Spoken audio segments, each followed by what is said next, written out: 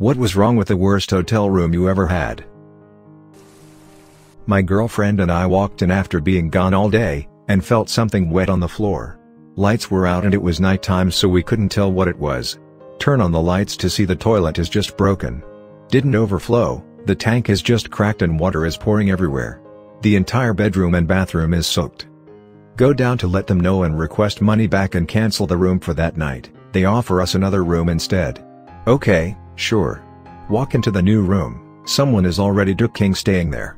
The poor woman looked horrified when we walked in. Got all our cash back after that and left. Robbers having a shootout with hotel security in Isla de Margarita, Venezuela. At the time I was trapped in the bathroom facing the gunfight, having severe diarrhea. Next morning hotel security were now 10 guys with AK-47s and staff cutting down all trees close to hotel walls. Not sure if the gunfight or the stomach bug, which I got from the all-inclusive buffet, was worse. The heater caught on fire when we turned it on. You want heat? Here's your ducking heat. Lol. Basically. With a side of smoke. Found the creepy old guy that runs the place behind the motel peeking in my window, while I was there. My work was paying for the place and I told them move me now, or I'm going to need bail money. I can only imagine what he did while I wasn't there. Same thing he was doing while you were there, it just would take him longer. Ah yes. Polishing shoes. This isn't gross like most of them, but I once got a hotel room where the bathroom wasn't in a separate room, or even closed off at all. One of the walls just had a toilet up against it and there was a sink off to the other side, and a completely glass shower stall. The third of the room that had the bathroom stuff was all tiled and I would keep stubbing my toe on the ledge back to the carpet. It was weird as duck. In Fresno, the worst town in history, way worse than Jonestown. Clerk is like, you don't want to stay here. Seriously, here's the key, go check it out. Door wasn't locked, light wouldn't turn on, but I could see the cockroaches crawling on the mini fridge. Yeah, okay, nope. Well, I give the clerk points for being honest at least. It ain't named fresh, yes. Syringes under the bed and the complimentary Bible in the nightstand had schizophrenic type post-it notes littered throughout its pages. For $35 a night I couldn't complain. I slept in my clothes though, haha. Well, let's be realistic here, your salvation from the torments of hell was worth the $35. The notes were probably shortcuts. You need to be a bit more grateful. Found 2 needles in the room. Were promptly moved to another room with stained sheets. No more cheap hotels. There were elevators on each side of our hotel room. Both shafts had a loud bell that rang when the car arrived on the floor, plus, we could feel shaft vibrations in our bed. Not only did we hear the elevator doors opening and closing, with percussive bells, but hotel guests would often stand outside our room door talking in full voice during the night as they waited for their elevator to arrive. Shaft vibrations smile. I am so glad I'm not the only one that giggled. Motel in Charlottetown, pay. Our hotel room was in the basement down a long, dark hallway with half the bulbs burned out and around 2 or 3 corners, was fully prepared to meet a murderer in the dark. Got into the room, whole bunch of stuff was duct taped together. Air conditioner duct taped in several places and duct taped into the window. Shower head repaired with duct tape. Duct tape holding the couch and desk together. It was like being in Red Green's motel. If you couldn't find them handsome, you could at least find them handy. A cheap Comfort Inn in Kingsville, Texas went to use a blow dryer. Pointed it towards my head and turned it on, and then an object blew out of the dryer, slapped against my forehead and bounced into the sink. Took me a moment to realize it was a live cockroach. Nope, no thanks, I'm good. We chose a ground floor hotel room in Cancun. Unfortunately there was a gap on the bottom of the front door and the room was overrun by palmetto bugs. The damn things fly, they sound like little helicopters. Girlfriend woke me up asking what the sound was, turned on the light and holy shit, they were on the floor, the walls and on our bed. We literally just put on our clothes after shaking them out a few times and went through the balcony exit, went to the concierge and demanded a room on the 4th floor. After they saw the room they stopped arguing and comped us dinner and drinks plus gave us a new room. It was NYC in January. The window was jammed open, but with the heat on it just about evened out at around 18 degrees in the room. The door had an extra interior bolt on it because the key cards weren't secure, We found this out at 3 a.m. when a kind security guard woke us up to ask if this door is supposed to be wide open. No. The water ran brown and at one point and wouldn't shut off. I ran to get someone and found a maid. English was her second language but she spoke it fine. The trouble was that I'm Scottish, and in my blind panic I forgot the word faucet and kept saying the tap broke, water is coming, oh god the tap, and she kept saying tap, tap, and tapping on objects in utter confusion. By the time we got to the room it was minutes away from flooding over the side of the tub. None of that compared to our friends down the hall, who found the word murder written on their window. When they tried to wipe it off it was written backwards on the outside, and the window was stuck shut. Great hotel. So I fell asleep with the door locked, sleeping in the chair because the bed was broken. Woke up with 3 homeless guys watching TV in my room. They seemed pretty cool but it still freaked me the hell out. Hello? Homeless guy number 1, shh, we're trying to watch TV. Found myself stranded in a small town in Colombia. I asked a police officer for the cheapest place to stay. He pointed me in one direction but also suggested the second cheapest hotel. I dismissed his suggestion figuring I'd be leaving early the next day. I went down into a basement and knocked on a metal door and this elderly woman let me in but was surprised that I wanted to stay. I asked her how much for the night and it took a minute for her to calculate it. We start walking to the room and from the room next door emerges a guy and a hooker. The guy pays the old woman for the hour room rental and I realized where I was staying. The room had a plywood bed with a blanket for a mattress and used condoms in the trash. There were earrings on the sink and the shower was just a pipe in the wall. I fell asleep on top of the bed to the sweet sound of Colombians copulating. Was staying in a budget inn in Maryland while visiting DC and someone was murdered in the same hotel. Good old Maryland. Wow. The door would only lock or open from the outside so I had to call the desk clerk to let me out. That sounds insanely dangerous in case of a fire. Good thing nothing happened. Nah. In case of fire the walls will just burn down and then you can escape.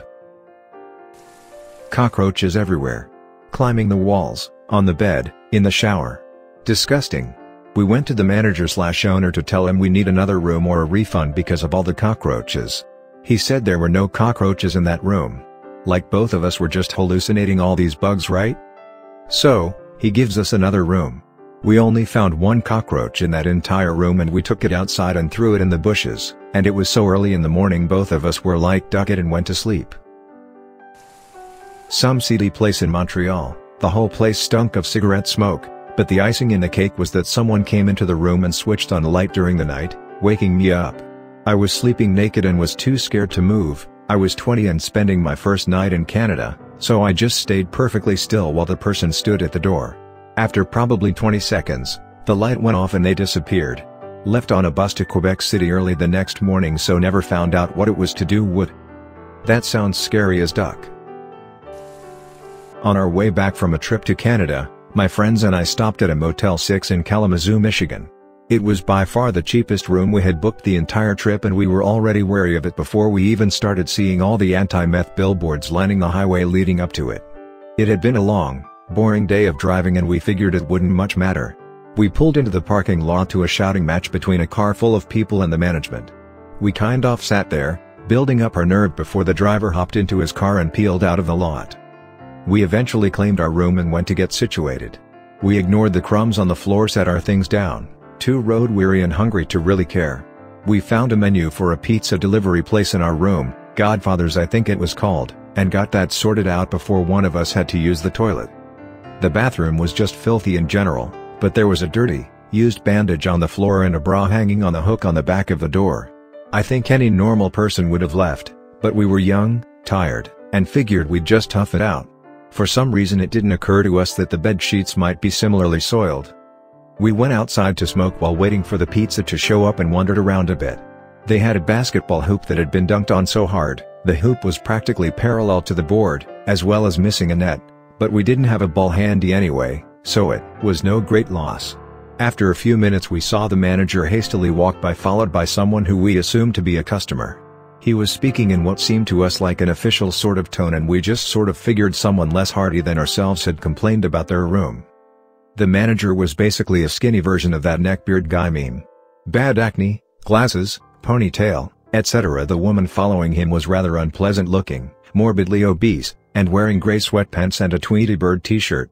They both disappeared into a room, thinking she was showing him what a mess it was in there, and forgot about them for a while. Not 5 minutes later, they both came out of the room holding hands and smoking cigarettes. So, yeah. Motel 6 in Kalamazoo. Can't say I recommend it. The worst hotel room I had was in India. The whole room was covered in a layer of dust and dirt, and the electricity kept going off random times of the day and the ceiling fan would turn off. I stayed in because the heat made me sick, and that ceiling fan was my only hope. The shower was also broken and kept spraying everywhere, and there were pigeons right outside the windows, so at all times of day and night I kept hearing wings and cooing. If you travel in India, shell out the extra money for a more expensive hotel room. One of them that comes into mind. My girlfriend and I decided too late to spend a couple of days at the beach, and being in full season, all the nice hotels were either full or really expensive at this point. The one we found was rated 2 stars and was relatively cheap. We thought, well, it can't be all that bad. When we arrived at the hotel, the maids were still cleaning the room as we had to wait for a while. After they finished, we got in and it was still filthy. Crumbs all over the floor and bed, the furniture peeled and dirty, the sheets stained with all colors of what a human being is capable of creating. I won't go into what the bathroom looked like because there aren't enough words to describe it. I will however talk about the balcony. It was a lake. It was filled with water and moss growing in it. I looked around for the drain but there was none to see. I know this is an idiocy but still wouldn't believe it. So I leaned over the edge to see if there's the drain pipe on the outside that comes out of the balcony. It was there, but on the inside everything looked smooth in the water. I found a stick and scraped the spot until the drain hole started to show. The water started pouring out and the day was saved. I ruined what nature was trying to build in that balcony for what appeared to me to be years. The view was nice though. The carpet was black. Under the bed it was green. I've always had pleasant experiences with hotels, so unfortunately no gross out weird stories from me. The worst experience I ever had was when I was traveling and ended up staying at a place halfway to my destination. I was in my room just hanging out. Ordered a pizza from the place on the pamphlet on my bed and waited for it to arrive. I got a call from the pizza delivery guy apologizing and saying he didn't think he could deliver my food. I asked why, genuinely curious and awaiting a good story about how he ate it or something. No, he said there was about 30 guys in the parking lot having a fist fight. I walked outside, looked down from the balcony and watched about 30 guys duke it out. Pizza guy walked the long way and brought me my pizza. I tipped him big for being a bro and taking the long way, and we watched these guys beat the shit out of each other. Pizza guy left. I sat down to eat pizza back in my room and decided to call the police because, well, someone should. I guess. I ended the call and went back to watching TV. Pizza was shit. There was spaghetti on the couch, tire marks in the tub, and fingernails in the bed. Suffice to say, no one was tipped. Edit, to clarify on the spaghetti, there was a bunch of sauce on this little couch/table thing that you rest your legs on, and I have no idea where it came from. It was on the far end part that was under a bigger table too, so someone basically pulled it out, ate some spaghetti on the end, and never cleaned up, I guess. That hotel needs a more strict spaghetti policy. Did a long-term stay at a really old motel converted into temporary housing in Oklahoma. Across from a cemetery.